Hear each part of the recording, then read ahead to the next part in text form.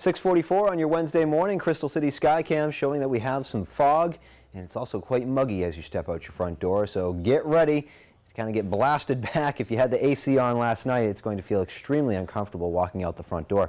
Let's go ahead and see what's going on with your weather story here for the next several days. Hot and humid conditions out there again for today, but today is kind of the last day for the extreme heat.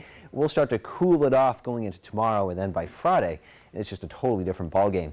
Well, with some of the cooler temperatures coming our way, probably no surprise, the clash between really hot and sticky and much colder, that space in between will create some thunderstorms, and that's a cold front that'll be coming through between today and tomorrow. A couple of storm chance days, and then it's a late week chill. We go back to what we saw over the weekend with those lows in the 30s and daytime highs barely scraping into 60 degrees. In fact, this 66 right now in Elmira represents a temperature warmer than what we're anticipating for a high on Friday. Cloudy icon thanks to some of the fog that we're seeing. 78 already in Dansville, 77 Penny, and 73 over in Ithaca. We spin that map around, some other local temperatures for you. A 72 in Erin and a 72 as well down in Old Mountain. So extremely warm, and also some touch of fog out there.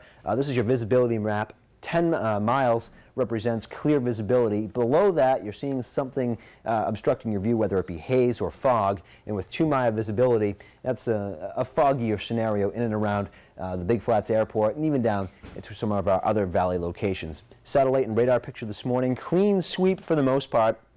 Outside of the fog, we're not seeing much in the way of cloud cover. So the thinking is that we'll see a fair deal of sunshine for a time today before the clouds kind of thicken up a bit. We see some thunderstorms anytime between about 3 and about 9. There's your 5-degree guarantee, by the way. 93 degrees. That's toasty. In fact, it's only 2 degrees shy of the record. On the big picture, that's the cold front not coming through today, but it's close enough that we could see a little ripple of energy, so to speak, that gives us that thunderstorm chance today. With the front coming through tomorrow, more widespread storms are expected. Future track today. This morning we're okay outside of the fog, just becoming hot and humid.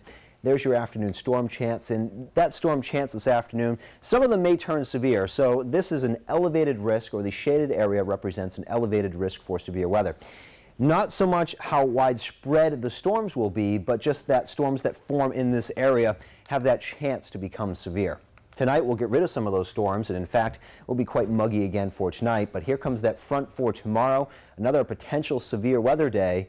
Behind that, just turning much cooler as we look ahead towards the end of your week. So if you're not a fan of the heat and humidity, hang in there. We got till Friday when a high of 60 arrives. Keep it comfortably cool for the weekend, although we are warming it back up to more seasonable levels for next week.